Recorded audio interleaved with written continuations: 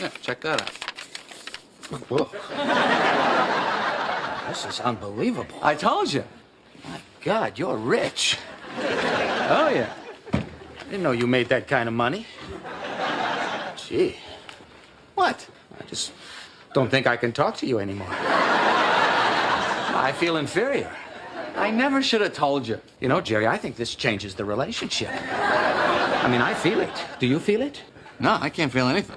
Well, what are you going to do with all that money? Actually, I was thinking of donating a large portion of it to charity. Really? No. Well, you should, Jerry.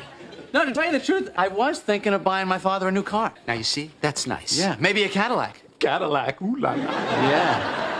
That would really blow his mind. He's always wanted one his whole life. He's never been able to afford it.